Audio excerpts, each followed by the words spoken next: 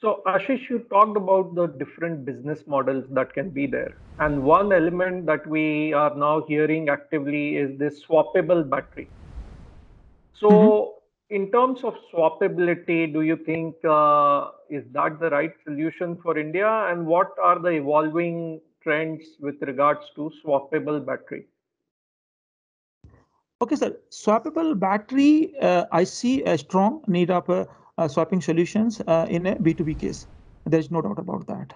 And the reason for that, I can tell you the reason why do we need a battery swapping solution in a B2B case. When it comes to a B2C case, I don't see much of a need or importance of setting up a battery swapping solutions. I can tell you the reason and logic also behind that.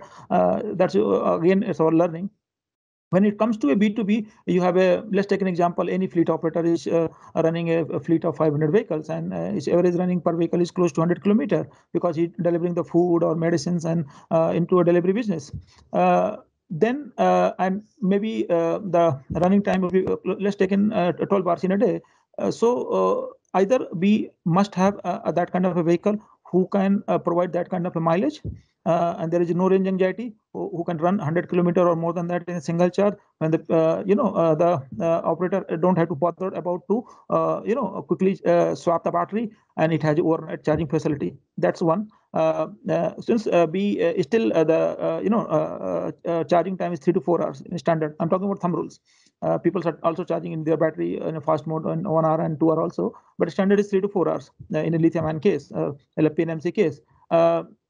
Uh, when I look at the consumer, actually, consumer is a different ball game actually altogether. I also become a consumer at one point of time when I'm using also owning a two-wheeler EV and running it. Do I go to a public charging station or maybe public swapping station where I would like to wish to swap my battery? I don't think, because let's understand the dynamics also here.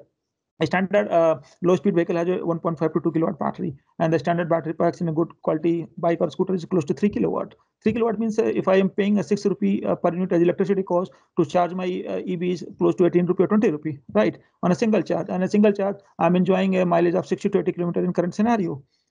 So my cost per kilometer is substantially very low, right? That's one case.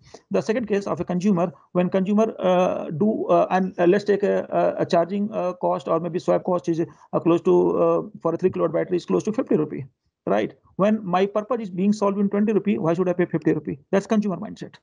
I'm not saying right or wrong, right? It's consumer mindset, right? Why should I pay 50 rupee for a swap? Well, I'm going to charge my own BB at my own home at a rupee 20, right? That's one. Uh, B2B is different.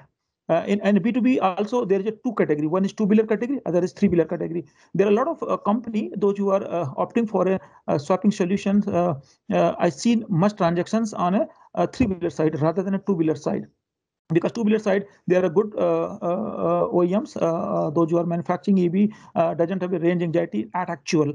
2 years back you are a different scenario, now it's a different. In a year the scenario will change again. So personally I don't see much of happening or validation of swapping stations in a consumer segment. That's my personal understanding. Yes, B2B it will be there for sure, because uh, energy swapping is almost an business of energy operator. You become actually energy operator. You are, selling the, energy, in a cylinder. In the case of a cylinder, right? We take the filled cylinder, pay the money, and give it back the empty cylinder. The same things is going to happen for sure. I'm not saying it will not happen. It will happen because there are a lot of transition will take place over next 5 year or maybe 7 year, when the EV is going to evolve from a very nascent stage to a good level. Sir, again, for me, it's a two business case. When are you going to use a swapping solution or not? B2B, yes. Answer is yes. B2C, I don't see much of transition on a swapping solution side. So that's from my side. Okay.